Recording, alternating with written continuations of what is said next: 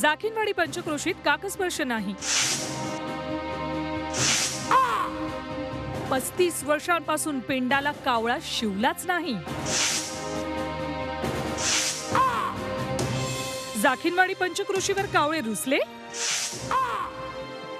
सातारा जिल्ह्यातल्या कराड तालुक्यात जाखीनवाडी परिसरातून कावळाच गायब झालाय।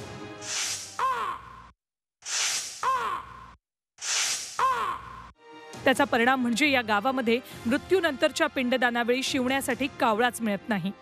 त्यामुळे या भागात गेल्या 35 वर्षांपासून कावळ्याविना पिंडदान विधी केला जातोय। कावळ्याऐवजी या भागात गाईला पिंड भरवला जातोय।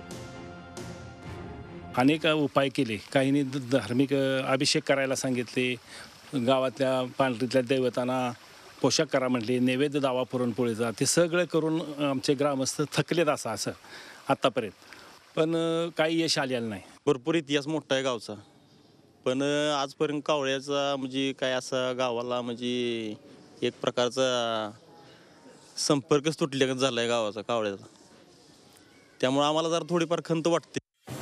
गावकऱ्यांनी पूजा अर्चा केल्या, पण कावळे काही या भागात परत आले नाहीत। जाखीनवाडी भागात गेल्या 50 वर्षांपासून फक्त ऊसाची शेती केली जाते।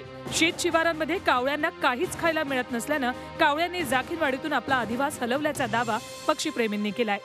तिथल्या पिकांखालचं एक क्षेत्र कमी झाल्यामुळं तिथलं त्यांचं अवलंबत्व हे झालं, संपूर्ण गेलं। पर्यायाने त्यांना त्या एका विशिष्ट जागेपासून दुसऱ्या प्रदेशामध्ये स्थलांतरित व्हावं लागलं। त्या गावामध्ये घनकचरा व्यवस्थापन हे खूप चांगल्या पद्धतीने होत असावं, याचाच परिणाम कावळ्यांना स्वच्छ करण्यासाठी किंवा घाणेरडा केर कचरा खाण्यासाठी तिथं काही शिल्लक नाही।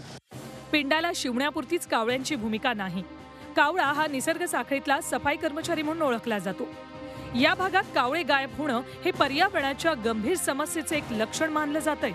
तुषार तपासेचा ब्युरो रिपोर्ट, झी 24 तास, सातारा।